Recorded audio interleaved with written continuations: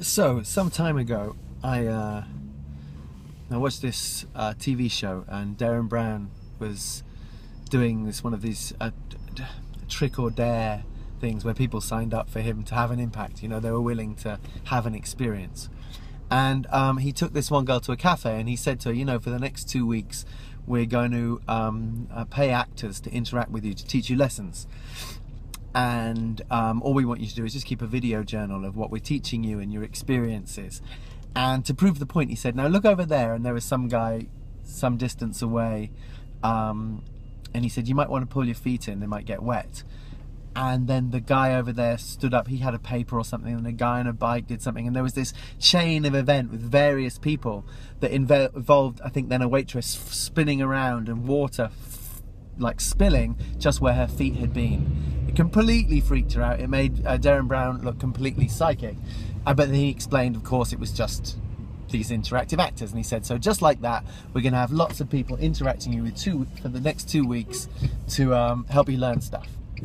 And so she took the video and she documented her experience, and she learned lots of lessons, you know, and she had her suspicions about who was paid and so on, and you know, but what's interesting was Derren Brown was doing this to prove that people who have a religion or people who believe in God interpret reality constantly as though they're in relationship with a divine being, because she had lots of learnings, thought she was being given lots of messages, and there were no actors. He hadn't paid for anyone. The only thing they did was that initial setup, and he did this to prove, you know, it's all imaginary.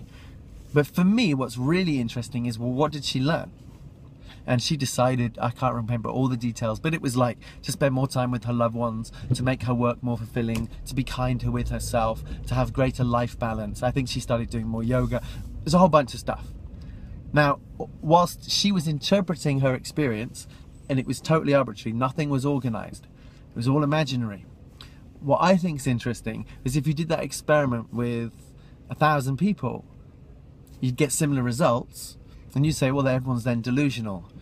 But for me, it's like, but what is it in us that is moving us towards more beautiful ways of being? What cares about us spending more time with our loved ones? What cares about us looking after ourselves? Whether that's a higher self, whether that's the unconscious or the heart, or a way in which people would refer to that as spiritually. For me, it doesn't really matter. What it is there is... For me, the unconscious is constantly trying to communicate with us. It is getting us to interpret reality, to remember who we are. Now, we might not be paying attention to the lessons, but for me, I am paying attention to the lessons. I know my unconscious is better and wiser than I am, and it wants to help.